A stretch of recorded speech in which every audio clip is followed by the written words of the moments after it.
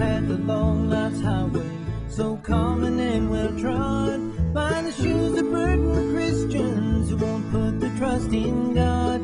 Welcome to The Liberating Secret with your host, author and teacher, Sylvia Pearce. The Liberating Secret is dedicated to revealing the mystery of the gospel, which is Christ in you, the only hope of glory.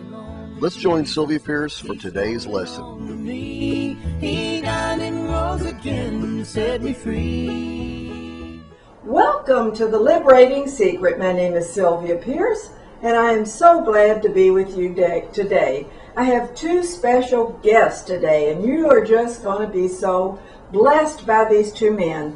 There's two great men of God, and actually they're on our right. You can see that Brian Mason is there on our right, and he is the director of the Bible College of Wales, continuing with one of its lecturers, David Griffiths. Hello there. Yes, and they're certainly friends of ours, and they've been guests in our home for some days now. They've been to a conference that we've had, and they have blessed us tremendously with the word of the Lord from Wales. Yes. And actually the Bible college there in Wales began with Rees Howells. Yes. And he was an intercessor during World War II. Maybe you all have read the book Rees Howells Intercessor by Norman Grubb. If you have, you're going to be blessed. You're going to find out what true intercession really is. So I would like to just turn this program over to these two great men of God. So bless you, Sylvia. The Spirit of God is moving on this program. And I believe the Spirit is saying, Brian, to keep the church out of the world. You see, the Spirit of God looks to anoint men and women with the fullness of His power. But what comes against these men and women is all the world distractions, commercialism, things going on behind the scenes. Now I believe we're coming to a real end time revival, not a commercially driven revival. Now Jesus prayed in John 17, he said, I pray not that thou shouldest taken them out of the world. So devil, we tell you right now, we're not going out of the world. We're not part of the world. We're not going out of the world. We walk in the heavenly places in Christ Jesus as the anointed men and women of God, and you are under our feet. But what we are here to do, to declare that we are not, as the word says, of the world, even as Jesus is not of the world. Now there's an instruction, Brian, in John 17, that the church needs to be sanctified. The word declares, sanctify them through thy truth. Thy word is truth. Now we know from the scripture, John 14:6, that Jesus is truth. And what the world needs today to come out of this turmoil which has come upon us, this legalistic distraction, this whole principle of lack, which is completely not of God, because God has provided magnificently for this world. What has happened is people are being placed under law because of the belief that there isn't enough food in the world, there isn't enough of whatever we need. That's not in the scripture. Our God has provided plentifully. What there is sin. And this sin, because I believe, like in the old worldwide evangelistic crusade motto, is that God is at war against sin forever. And so what we are looking to do in the Bible College of Wales is have a body of students all over the world. And the director here, Brian Mason, has been led of the Spirit to say that there shall be no tuition fees whatsoever. The scripture declares in Ephesians 4:11 that the fivefold ministry, prophets, apostles, evangelists, pastors, teachers, are there to perfect the saints for the work of the ministry. And within this context must come the belief that sanctification, separation from this world, needs to be with the ministers of God so that they might fulfill their calling fully without the distraction of commercialism, which is what we've seen in so-called recent revivals. So, Brian, I believe the Spirit of the Lord has a word to give through you. Yes. Jesus said, "Go into all the world and preach the gospel to every creature." And yet, whilst I've been here in the United States of America, it has become clear that there is an enemy at work against making known the gospel to every creature. An enemy which is as great now as it was in the days of Rees Howells and the college that prayed against Hitler and the Second World War, because that had come against everything of Satan, had come against to try and prevent the gospel going to every creature. And it's just the same now here. Listen to this in Isaiah chapter 59 verse 19. "So shall they fear the name of the Lord from the west, and his glory from the rising of the sun. When the enemy shall come in like a flood, the Spirit of the Lord shall lift up a standard against him." And the enemy, Satan himself, has sought to come in the United States and stand against God himself. And that enemy is so subtle this time.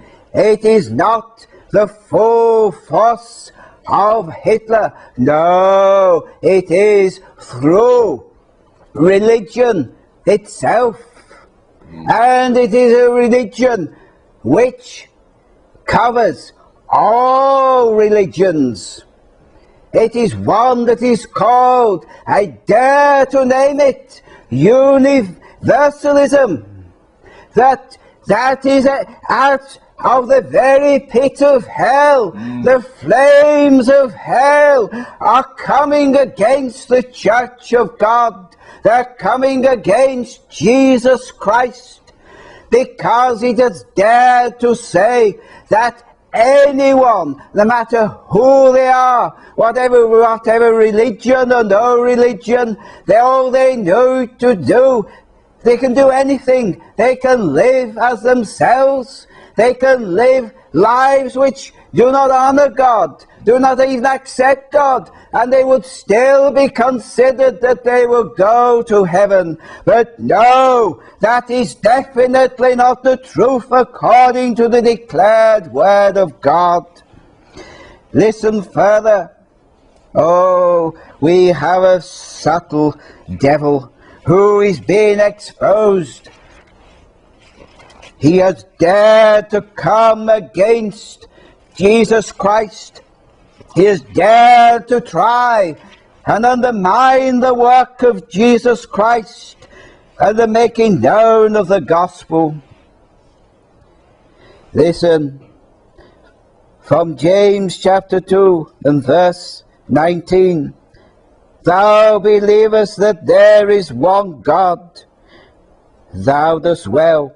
The devils also believe and tremble."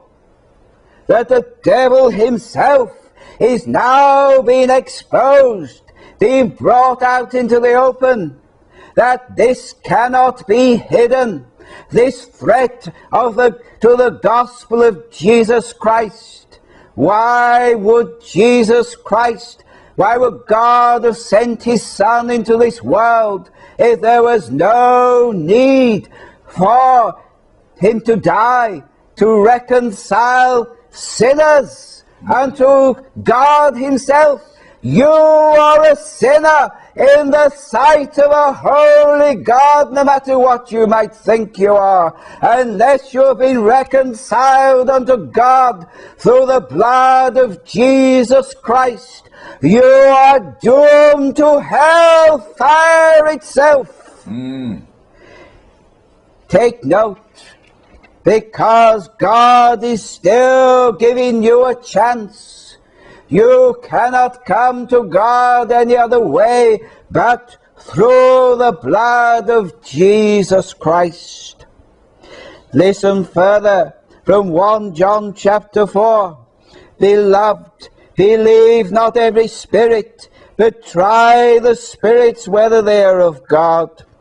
Because many false prophets are gone out into the world. Hereby know ye the Spirit of God. Every spirit that confesseth that Jesus Christ is come in the flesh is of God.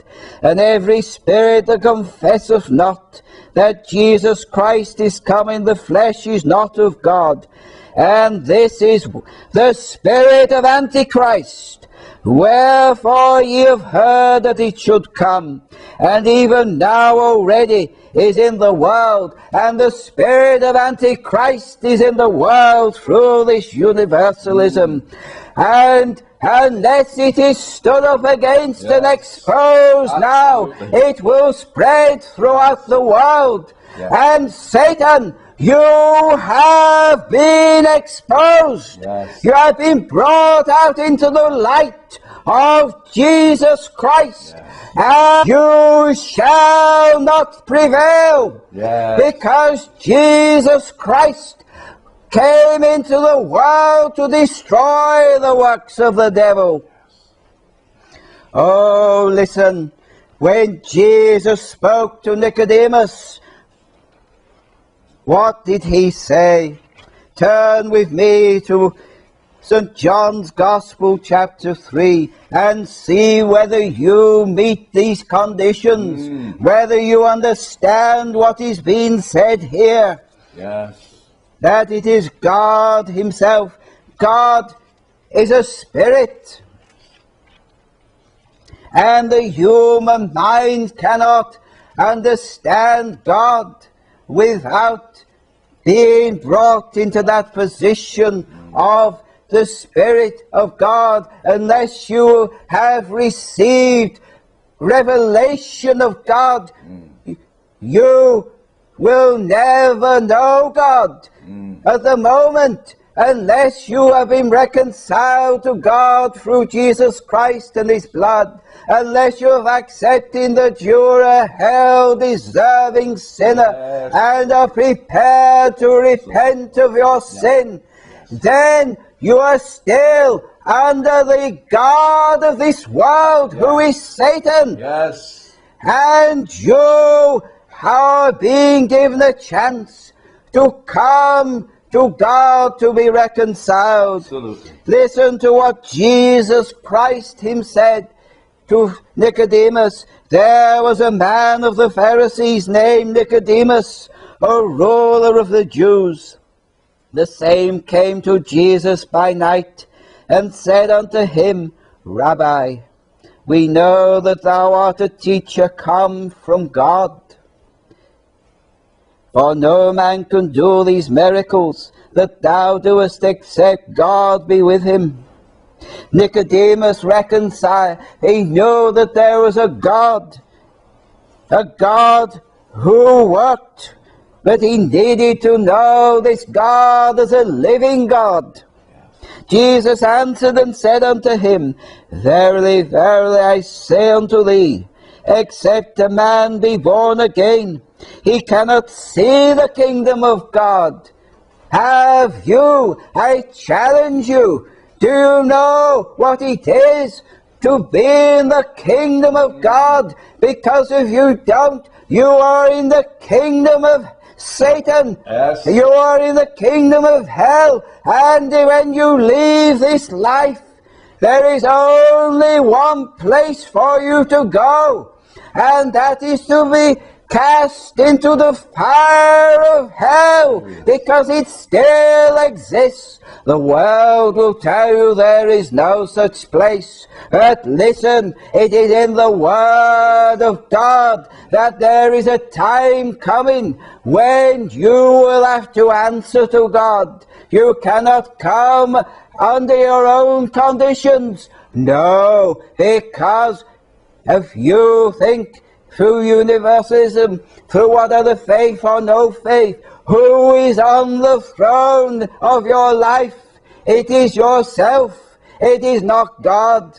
And because of that, you do not even know God. Coming back, Nicodemus saith unto him, How can a man be born when he is old? Can he enter the second time into his mother's womb and be born? Jesus answered, Verily, verily, I say unto thee, except a man be born of water and of the Spirit, he cannot enter into the kingdom of God. That which is born of flesh is flesh, and that which is born of the Spirit is spirit. Are you remaining in the flesh, or are you prepared to be born of the Spirit of God?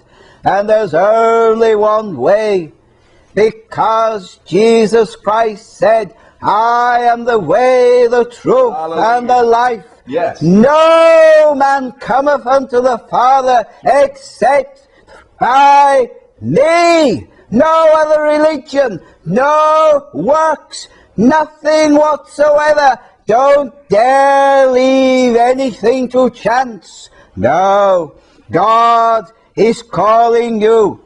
He's giving you a chance, and you either take it or you do not take it. But if you don't take it, it is yourself who has condemned yourself to hell and in eternity outside of knowing God. Because remember, in the scriptures, there was a poor man who fed off the scraps of a rich man called Lazarus.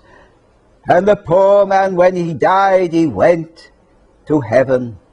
And Lazarus, when he died, he went to hell, and he was in the torments of hell, and he cried out that, oh, take me out of this. But no, there is such a gulf between the two. He said, let my brothers have a chance of hearing. No, they were not, but God is giving you the chance. And because God has brought me here today to speak to you, I am prepared to lay all on the altar to see the gospel goes to every creature, that universalism is torn down completely, is utterly and completely destroyed, as much as anything in the past has stood against the spread of the gospel. And if it should God not destroy it, then, Lord, I'm prepared. Listen, O God, to these words that Moses cried unto you when the people of Israel had sinned, O God, and the people of America have sinned and are continuing to sin, O God. And Moses returned unto the Lord and said, Oh, these people have sinned a great sin, and have made them gods of gold. You have made your own gods. They may not be gods of gold, but anything about the God, outside the God given way unto himself, is a god of gold. Yet now, if thou wilt forgive their sin, and if not, blot me, I pray thee, out of thy book which thou hast written. Lord, should you not fulfill the gospel of going to every creature in the world, giving them every chance, dear Lord, to come to thee? Blot me out of thy book, O God. Therefore now go, lead the people unto the place of which I have spoken thee. Behold, mine angel shall go before thee. Nevertheless, in the day when I visit, I will visit their sin upon them. If you have not repented, you shall be judged. Your sin is upon yourself. I declare, make yourself right with God, and the only way through the blood of Jesus Hallelujah. Christ. Acknowledge that you're a sinner. Cry unto God for mercy and for the cleansing of the blood of Jesus Christ. And then give your life wholly to God, in service to God. Nothing of all this false stuff of religion or the social gospel or anything else which goes under the name of religion. That Jesus Christ and Jesus Christ alone will have the preeminence, that every knee shall bow and every tongue confess that Jesus Christ is Lord, to the glory of God the Father. Now we stand on these things together in the name of Jesus. Now we're here with Sylvia Pearce, our Liberating Secret program. And we're declaring this today. The Liberating Secret was a book originally written by Norman Grubb. And he used to portray this truth himself. And I will prove it in a letter he wrote to my father many years ago. He said, I continue to pour out our living truth of us once being joined to Satan. Before a man is born again, he is joined to Satan. There is only one place in the scripture where Satan is going to go with all those joined to him, and that is the lake of fire, into hell. There is no place for those people in the kingdom of God, because the only people who can come to heaven, the only people who can walk today in the heavenly places in Christ Jesus, are those who have repented of their sin, accepted Jesus Christ as their Lord and Savior, who are moving in the power and the glory and might of the Holy Spirit. Because the word declares clearly, Brian, in John 17, that the glory will fall upon those who have become separated from the God of this world, who have become holy, which is why Norman Grubb clearly said, we were formerly walking Satans, but now, by the blood, by the grace of Jesus Christ, we are walking Christ's, meaning that we have become partakers of his divine nature, meaning that no, we haven't become the creator of the universe, but what has happened is, for all those born again, they have the creator of the universe within them. For through Jesus is described in Colossians as the fullness of the Godhead bodily. So, Sylvia, we hand back to you, knowing that this word is a powerful word given today. The liberating secret being Christ in us, the hope of glory. Well, thank you, gentlemen. I'm just so thankful, and the Holy Spirit is just moving mightily today, because you're proclaiming the gospel of Jesus Christ, exactly why Jesus died on the cross for us. And I think it's high time that we come back to our true foundation, which is in Christ and Christ alone, and realize that there has been so much, there's been other gospels, people have believed in other Jesuses. Now this is what we're built on in the foundation. Now in the Liberating Secret, we build on that foundation, which is that Christ be formed in the believer. And we do that. These gentlemen also teach that as well, the same teaching that we teach on the Liberating Secret. So I thank you so much, and I hope that you will come back again and be sure to share with us some more of this exciting, wonderful, liberating gospel. Can I come with one last point, Sylvia? This is so important. Jesus prayed that they, meaning us, be one as the Father and the Son are one.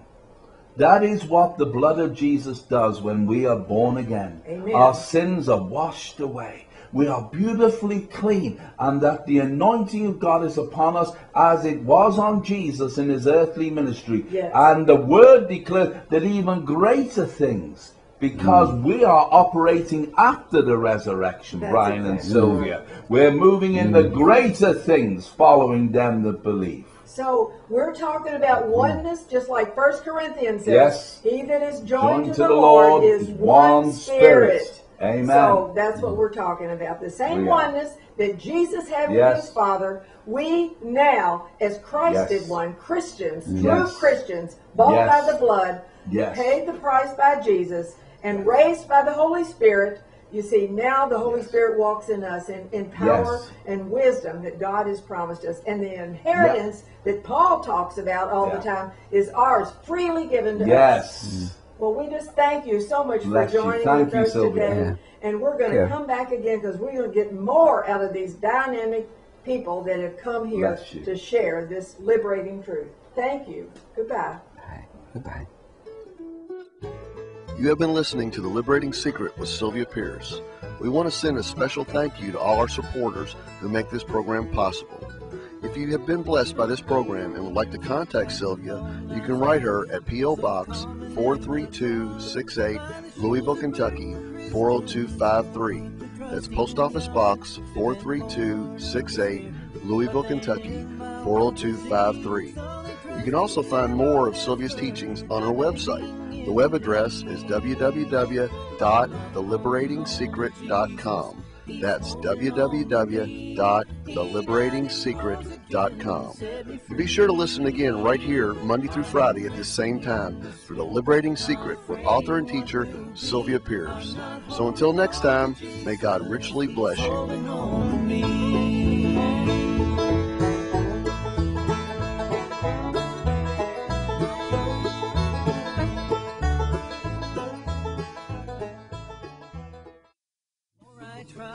Not satisfied with your Christian walk? Experiencing self-condemnation? Has the liberation of the gospel faded away? Be honest.